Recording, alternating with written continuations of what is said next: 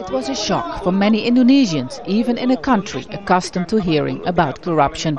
A detained tax official caught on camera at a tennis tournament on the resort island of Bali, wearing an ill-fitting wig and glasses. The problem was he meant to be in prison, detained over a corruption case involving millions of dollars. Melanggar pasal 6.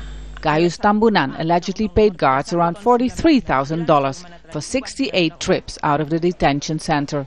That's nearly 20 trips for every month he was meant to be inside, awaiting trial.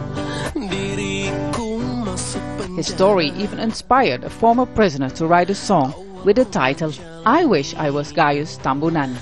The former prisoner fantasizes of traveling to Bali too and paints a bleak picture of Indonesia's justice system. Lucunya di negeri ini, hukuman bisa dibeli. But now justice has finally caught up with Gayus Tambunan. Dan ditutup.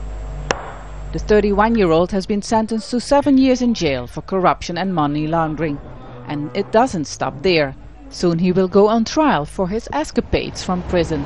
Hardly anything is more embarrassing than high-profile prisoners who can take a break from jail, especially when the president has made battling corruption one of his highest priorities. True, in some areas corruption has become more difficult, but especially in the justice system, high officials still seem to protect each other, and the whole system is still known to be seriously corrupt. Vaessen, Al Jazeera, Jakarta.